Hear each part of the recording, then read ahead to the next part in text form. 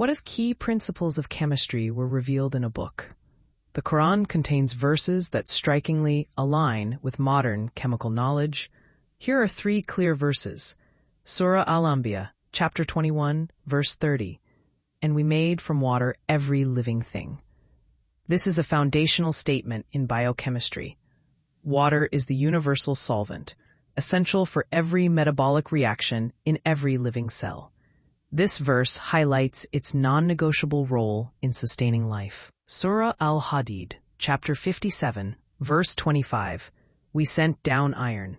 The Quran states iron was sent down. Science confirms this. Iron, Fe, is not formed on Earth.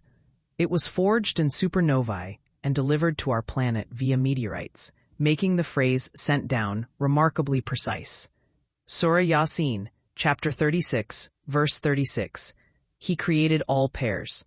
These verses don't teach chemistry. They point to the natural world as a sign of divine order, inviting us to reflect on the Creator's design.